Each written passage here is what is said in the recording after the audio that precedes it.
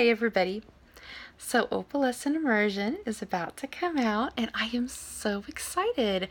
I have been swimming with these mermaids for months and it is time to cut the cord. But I wanted to talk to you. I kind of teased about a bit of a secret coming out and I wanted to talk to you about the middle books. Okay, so I have 12 books planned, right? Well, 3 of them are standalones at the end, and so this first 9 have a central story to them. And in the middle books, I'm going to get to do something that I have been dying to do forever. Actually, not forever, because I guess as a kid, I probably would have never thought about doing this. But as an adult, and when I started writing, I thought this would be crazy fun to do. So I'm going to dare and try. I am going to have Charlotte cross over to the other side. Really?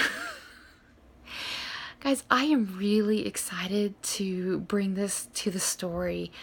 I think it's important in literature that we have all kinds of characters. I even go so far to say that we need Mary Sues. I know everybody's like, I don't want a Mary Sue and I don't want things to be perfect. And by the way, in my first book, because I am doing a reverse fairy tale, things are kind of perfect at first. But that's why I've done that and shown that part of the book. And I guess with so many books to do, I can do that. I can take her on a longer passage. So Charlotte's been struggling and she's going to continue to struggle. And I think all the stuff that she's been struggling with, whether or not that she said it out loud or it doesn't matter how much time I've spent on it in the books, it's all kind of gonna collide in book 5, which I'm working on right now.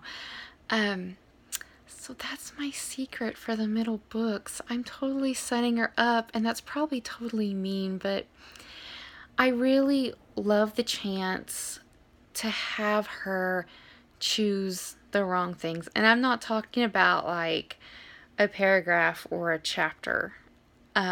She's really going to go all in for a little bit. And it's not going to be just a little bit. And she's going to do some things that are completely wrong. Although, I mean, to be honest, bad guys think what they're doing is right. And so in her mind,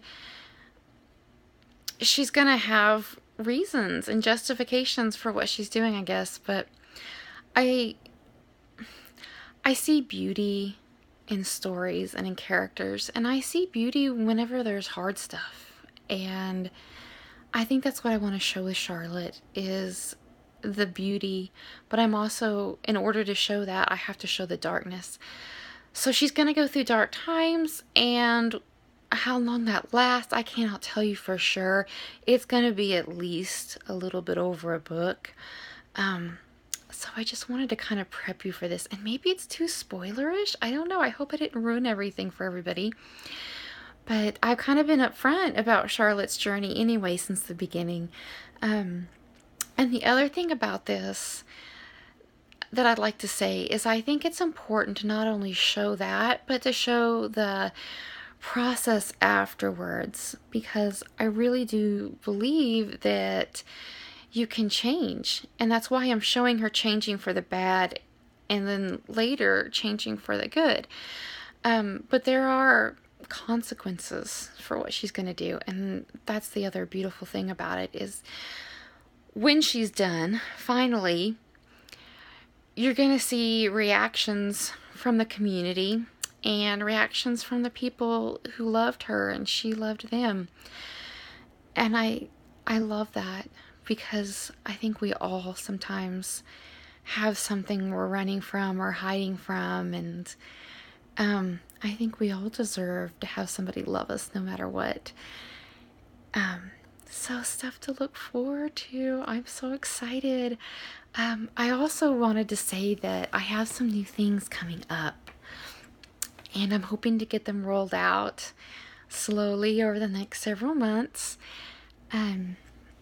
I'm going to try to do a lot more vlogging. I've already talked about this, and it's something I want to do. But I'm need to work on getting some short, concise videos, and probably to have eventually, it should be coming up soon, my own office again where I can do this without, well, holding up this phone, which is hurting my arm, especially after so many bloopers that I've messed up today.